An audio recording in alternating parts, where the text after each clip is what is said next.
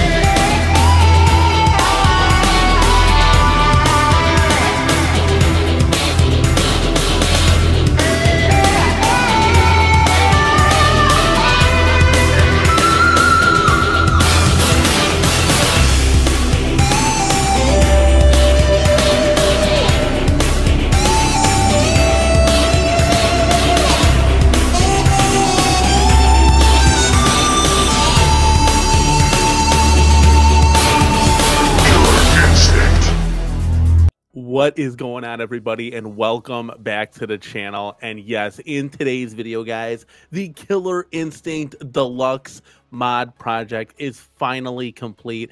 This project took months to complete, involving many different modding companies, all had their hands in the pot. And in today's video, guys, we're going to kind of break down everything that we did with this entire mod project, kind of show you how we did it and how you can do it too, because it's not as hard as you think, and we really swapped everything out.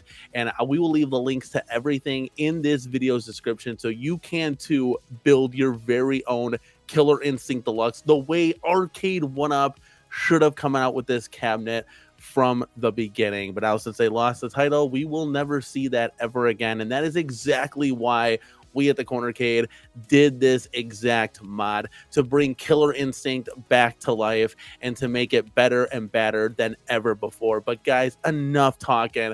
Let's jump into the video and let's get this started. Your first step here, guys, is we need a shell. We need a form factor to start this mod. We picked the Street Fighter Shinku Hadouken.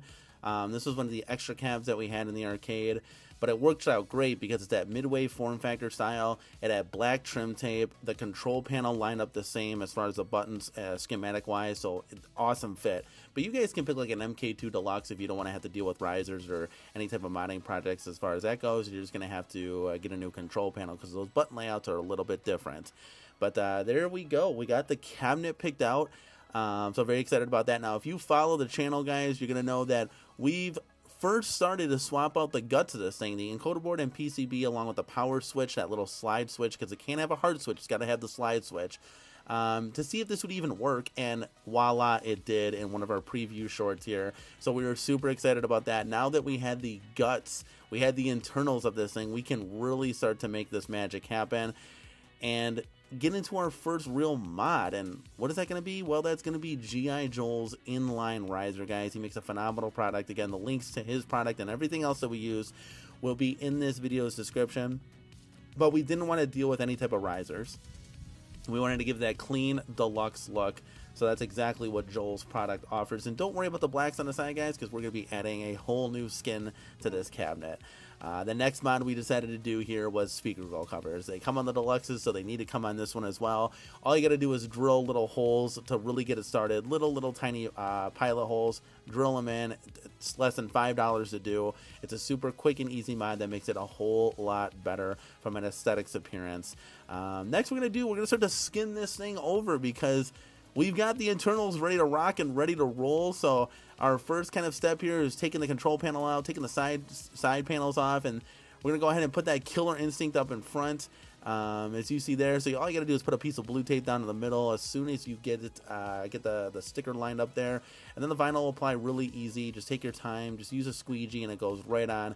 Joe Szabos makes a phenomenal product that I can't speaking highly more of. It's so cool. It goes on super easy, no sticks, no messes, no anything. The bubbles are very minimal, and you can get them completely out with the squeegee. Then the next step, guys, we're going to go ahead and do the Killer Instinct Marquee. For this one, we just took the screws out of the top here, the top portion. I want to take the whole panel off, and then you can really easily just slide that in. So you don't have to make a whole big production out of this, and then it just looks so much better. Reverse printed acrylic marquee. This also came from Joe Sabos as well. Again, those links will be in this video's description as well, but you can see it here. And then once we fire it on, turn it on, there it goes. The colors pop, the DCS sound, the Midway, the Nintendo, the rare logos that are found true to the Killer Instinct real arcade machine. I mean, this is just what an awesome product this is. Deep blacks, high contrast levels, which is awesome, awesome, awesome. And then there's another shot here of our speaker gold cover. Things starting to rock and roll. We got the bezel on there in place, that Killer Instinct bezel. We just took the stock bezel. So on the bottom there, the KI logo is a little cut off. That's okay. Not too worried about it. Not going to lose any sleep. Joe Sabos does make a different bezel if you want all like the moves listed on there. So you can kind of pop that off and put one that'll fit this mod as well. But we opted to save a little bit of the money. I think it was like 25 bucks to do that. But guys, the next step here is going to be overlaying this control panel. And my oh my, this is where it really starts to take off. So again, same type we did before. Put the blue tape down in the middle. Once you get it measured out to where you want it, cut that little white piece of paper off, peel the vinyl back, and then just get it stuck on there. It's so easy. Don't worry about the holes or anything. That's easy stuff. The vinyl applies really smoothly. And we're gonna go ahead and do the same to the other side.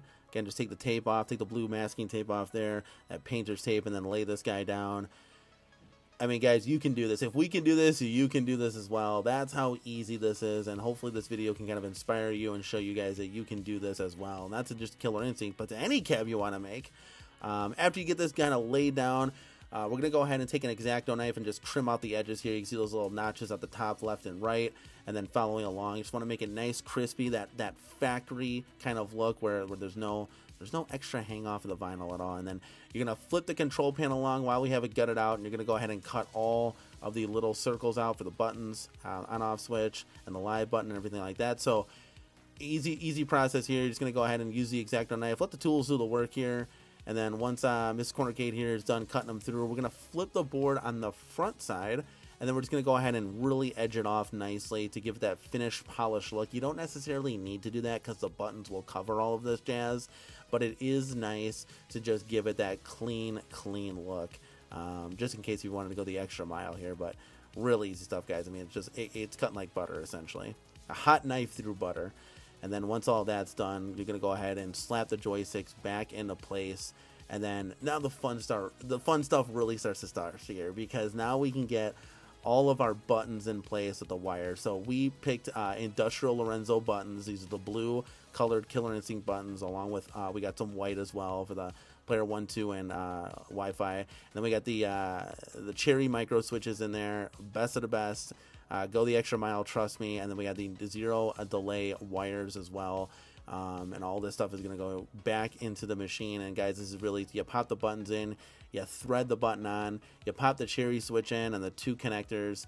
And then when you plug the wires in, guys, there's 3 prongs. You use the top and the middle prong to plug your wires in. Doesn't matter the white or the blue, which one they plug in, just use the top and the middle. We've learned that in past mods the hard way. But you're just going to go ahead and get all these guys in. Don't tighten them too tight, because you have to adjust and move depending on where the cherry switch is sticking out and pointing, along with the other wires that are going to be in this control panel to really like tie everything together. And then you're going to go ahead and tighten everything down really good and nice to give it that, you know, that locked in place, so when you're playing the game the buttons aren't moving on you. But again, this is a huge upgrade. Now is the time to upgrade the buttons when you're doing this from the mushy Arcade1up ones, because it makes a tremendously huge difference. In the future, we might do IL joysticks as well. We opted not to do this on this mod, but maybe in the future we will. For right now, we got the cable management there. Everything's zip tied, ready to go, as clean as you can get it. Leave the back cover off of this guy, but when you flip it around, there it is. Wow, look at that thing. I mean, that brings a smile to my face. Everything is the way it should be. Super excited again. The black cover that comes on these things stock, leave it off. You don't need that anymore. These buttons are a little too big for that. But once it's in place, ready to rock and roll, I mean, look at how cool that look. Just look at it. I mean, all the official logos, everything. Now, we use some 19K Fox recommended little washers to go into the screws when you put it down, because remember, you don't need plastic deck protector for this guy because it's got that play guard surface on there. So again, bringing it true to that deluxe form factor, but when you tighten it on, use those threads, and we'll leave everything in this video's description to kind of show you how to get everything, but don't tighten it too tight. Just tighten it tight enough. Joe Szabos purposely leaves off like player 1, 2, Wi-Fi, and all the moves and everything on there, because when you're shifting this around, if you're off by any stretch of the imagination, it's going to throw all the wording off as well. So I'm kind of glad he did leave it off, but there's the Nintendo branding on there. Awesome stuff. The Killer Instinct, the Rare logo, like, it's just beautiful. It's awesome. It's how it should be. All right, guys, so now that we have the control panel laid down and we got everything else ready to rock and roll, this is time, guys. This is time to put the big spinal side art onto this thing. So we are really ready to let this rip. Gonna go ahead and take the control panel off again. We're gonna go ahead and take those side pieces off as well to the control panel. Lay the cabinet down on its side here. We're gonna cover up the Shinku Hadouken art with spinal, get it all laid out. Before you do that, guys, make sure that you clean up the surface a little bit with some soapy water. You can use Windex or whatever cleaner you want to use. I like the soapy water because it's essentially free. Just put a little bit of Dawn soap in there with some water. And then you're rubbing it down and just kind of cleaning up any edges, making sure that vinyl truly sticks, and let that dry for a second. And then I went ahead and just tightened all the screws down just in case, because once you apply the side art of spinal on there, you're not going to be able to access those screws anymore unless you want to cut everything out again, thus not making it a deluxe. Because there's no screw cap covers or anything like that. So get everything tightened down, ready to roll. Get that position the way you want it. There's really no method to the madness here. You're just kind of lining it up. I line it up by the Killer Instinct, so the K and then the T on the sides there, and just kind of let it roll and taped it down with some that blue painter's tape with the top, the sides. It does help to have two people, but you don't necessarily need two people to do this. You can kind of do it by yourself, but it's always a help. More hands, more better. Cut the bottom piece off, just like we did with the control panel artwork there. And then just going to go ahead and slowly apply it down with the squeegee. And I know I'm blocking this shot here, but we'll get you on the back side on the top part. I wanted to make sure I got this started, because once that's down there, you'll be able to really set it up for success for the rest of the cabinet. Here we go. My wife's laying it down, and I'm going to pick it up. And then we're going to go ahead and do the same process over again. Just getting all of the air bubbles out. And you'll see here, there's two like big dots there. That's where the cab used to be screwed into the riser. So we kind of shaved that down a little bit, put some stickers over it, and then put the vinyl over it. So again, kind of mimics like a screw cap cover, but again, you could probably leave those off and then just kind of vinyl over it. You'll have a smaller sticker, but it's not the end of the world there. But really coming to life here with the spinal side art on. Now you're going to go ahead and just clean everything up with an Exacto knife. Get all the extra vinyl off. There's going to be like 2 inches on the bottom. So if you ever wanted to make this higher, Joe Szabos does print enough to where you could raise this 2 to 3 inches higher with still having the vinyl cover the complete cab. So she's just going to go ahead, Mrs. CornerCade here is just going to go ahead and just trim everything up real nice, make it look all official. Just that like that factory look, just cleaning everything up nice. You're gonna definitely want to do this with the Exacto knife, and let the Exacto knife do what it's intended to do here. It'll cut right like butter. So right here on the top, you're just gonna clean everything up, and you can clearly see by Spinal's head there those nice clean lines by the trim. She does a phenomenal job doing this. So I let her have the steady hand in doing so, but you just see in the cabinet there, just really bringing it together. And that's when I started to really get a smile on my face. I mean, you can clearly see everything just coming together. Now we'll do the same thing here on the other side. Just flip it over. Again, you're going to want to clean it off, tighten all the screws, hand tight all the screws if necessary, and then go through and just really get everything in place. Again, that G.I. Joel inline riser is going to be covered up nice with the vinyl, so the color distortion and won't matter at all. We're just going to kind of finish it off there. I ran into some bubbles here on this side, but it's okay. Again, you just work it through. The bubbles will come out. If they don't come out, guys, just poke it with a little Exacto knife action. You'll never see that hole ever. And then you can go ahead and just vinyl it again, and you'll be completely okay.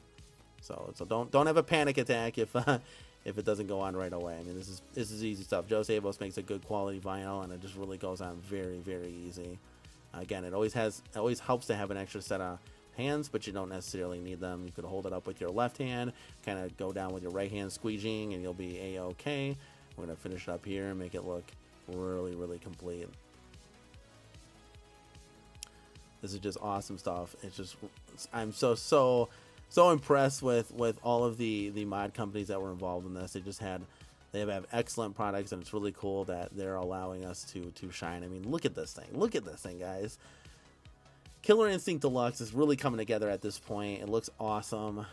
The side art is applied, and that's when it really started to transform into what it's going to be today. So again, now we got to get the side panels on. So for those side panels, we're going to go ahead and cut the little holes out to fit all 4 screws. We're going to do that with the Exacto knife and just poke those screws through, and then we're going to go ahead and get the sides on there all patterned down tight, because we got some Nintendo branding logos that we're going to go ahead and put over these. So to get them nice and tight, and then we're going to go ahead and put the control panel back on.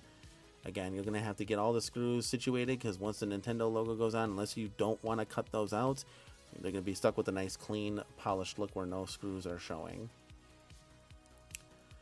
So once the control panel is back into place, that's when you can do this. We want to make sure the sides line up, everything's good, you didn't over tighten where you can't get that control panel back on. And then we're going to go ahead and do that. Beautiful. And there's those washers again, guys, and we'll include those in the video's description as well, so you can purchase those, just so you don't tear any vinyl on this thing. You want it to be nice and easy at the end of the day. So there it is, guys. There's the completed look of this thing. But wait a second, we still got to get the Nintendo branding logo on there, and that's what we're going to do on the side. That's going to be our final step, guys, and here it is right here. We're going to go ahead, and they pretty much line up pretty easy. You're going to go ahead and do the same kind of thing. And you peel them off, stick them on. It was super easy to do. And then my wife's just going to go through and meticulously cut everything with a Exacto knife, but you really don't need to. They sort of line up really good, but she's just going to take that thin micro layer off, as you can see here, and then we are done. We are done.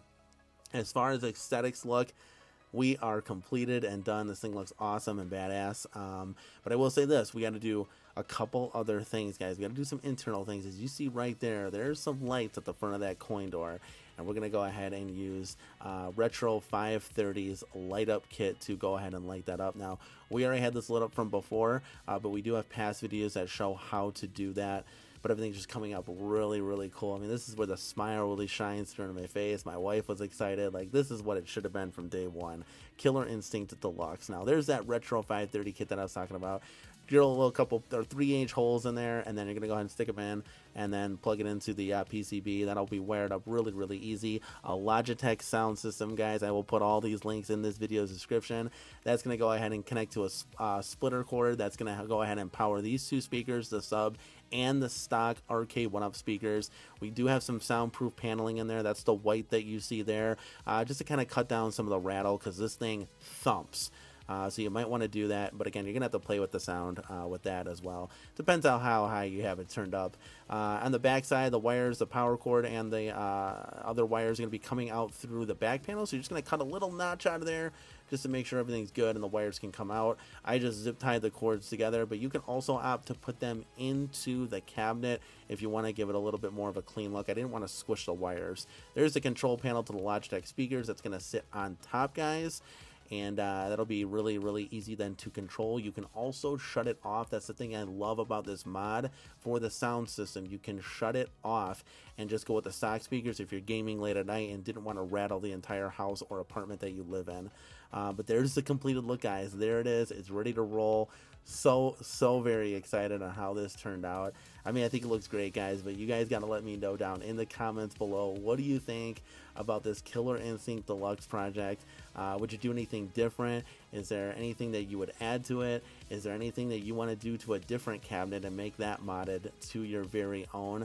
I mean, let me know everything in the comments down below, guys, because this isn't the first mod we're gonna do, but it's not the last mod we're gonna do either. We have a lot more cabinets that we want to bring to life to the CornerCade. So I just think, all in all, I want to give a huge shout out to all the companies that were involved with this. Again, all their links are going to be in this video's description. Joe Sabos, G.I. Joel, Retro 530. Thank you so much, guys, for making awesome products to really let the community shine when they're trying to do their mod projects in the future. And that's one last look, guys, of the Killer Instinct Deluxe that we brought to life. Again, I cannot say enough good things about it, guys. Awesome, awesome stuff.